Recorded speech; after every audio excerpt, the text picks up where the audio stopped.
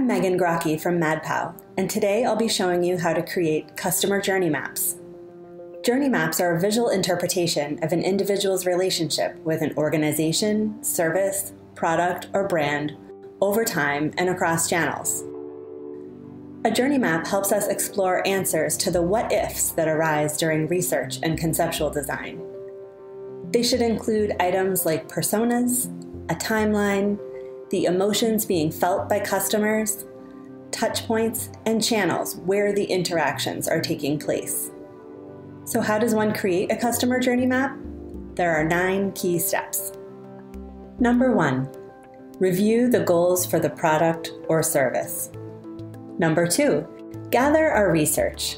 Some of my favorite research methods include customer interviews, contextual inquiry, customer surveys, customer support logs, web analytics, social media, and competitive intelligence.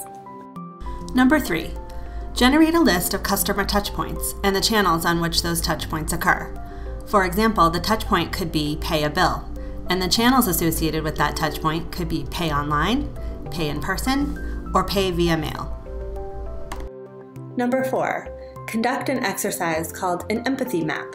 Empathy maps depict the various facets of a persona and his or her experiences in a given scenario.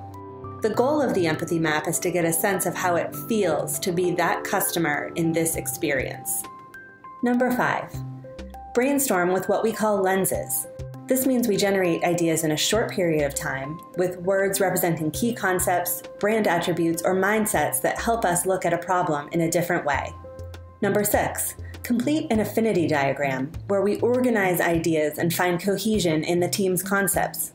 It helps us focus on the right solutions for this audience. Number 7, this is the part you've been waiting for, sketching the journey. This is where we put together all the ideas the team generated for how to improve the future customer journey. Get creative on how you lay it out. There's no one way of sketching a customer journey.